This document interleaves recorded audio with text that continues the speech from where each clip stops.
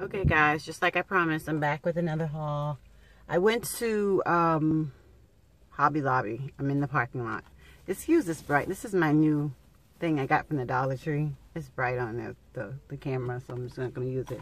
But real quick, I want to show you what I got. They have 50% off the stickers again this week, and they had a few things on clearance, and I took advantage. This Mamby kit, it's a scrapbooking kit, but it has like a whole bunch of pieces in there.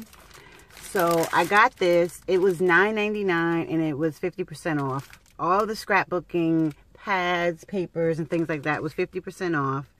And it tells you here, down here, it shows you images of what you get.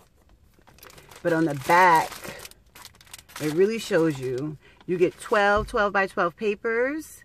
You get 102 stickers, 8 soft-spoken pieces, and 16 chipboards. And I thought that this was a good value for $4.99, you know, on the sale.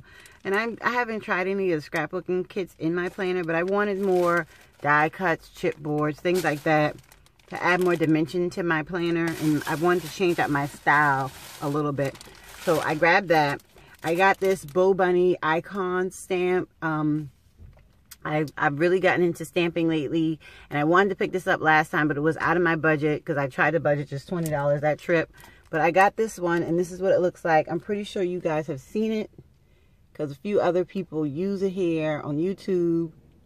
The main thing I wanted it for is a stethoscope. If you know, I am in the healthcare field, so I could use that stethoscope a whole lot. And now that I'm looking, I see a whole lot of other stuff that I could use a lot, like no school lessons, all kind of stuff. So I'm excited that I picked this up. And this was $5.99, but it was 40% off.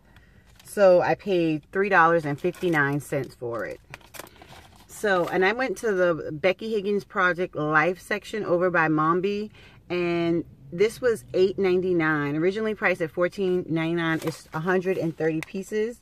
It's just a Project Life kit. And on the back here, it shows you everything that's in the kit. So I wanted to try this mainly so I can get the stuff out of it to use in my planner. I do have a scrapbook it's not really a scrapbook, but it's a journal that I'm using as a scrapbook for my family, which I know is going to get big and bulky, but it does have like an elastic band around it. So I'll be able to use some of these in there. So that is everything that I purchased. My total was $19.06, of course, because this was $8.99. But I wanted to step out and try something different and just see what it looks like. If it's nothing in there that I really use, then I can always bring it back. But thank you guys for watching this video and my Hobby Lobby quick haul. I will see you in the next one. Bye-bye.